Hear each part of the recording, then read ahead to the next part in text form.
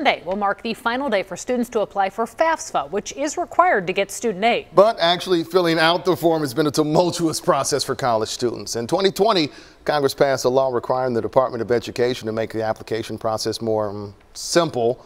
However, there were complications in the rollout of the new version. It was released in December instead of early October as usual.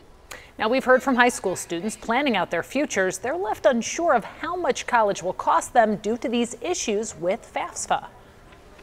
I couldn't feel it out like that first day. I was like, oh my gosh, everyone's going to take all the financial aid. I'm not going to be able to get anything. I was getting really discouraged. I was like, I'm going to have to take out a loan. I'm going to have to work a lot just to pay off the loan. So we should let you know, with that deadline quickly approaching, help is still available for those who need it to get that paperwork filled out. KSHB 41 News reporter Lily O'Shea Becker talked with those ready to make sure students get the financial aid they need.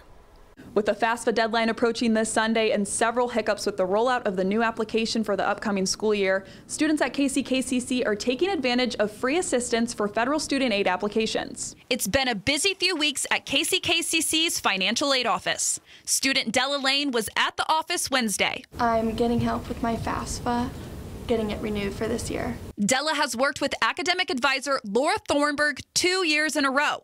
Laura works through a KU grant to assist students throughout Wyandotte County.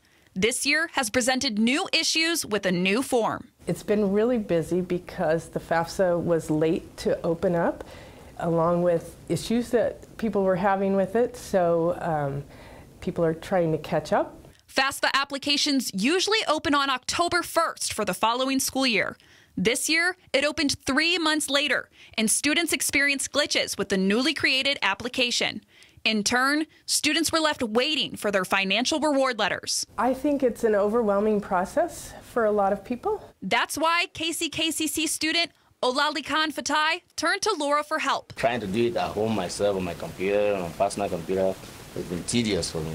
But getting here, especially with the help of Madam Laura Thornburg, she really did a good job there. Multimedia student Nathan Anderson said he was excited for his appointment with Laura on Wednesday. Hopefully, I pray that I could go without any student debt. Students in summer classes have until Sunday to apply for FAFSA for the current school year.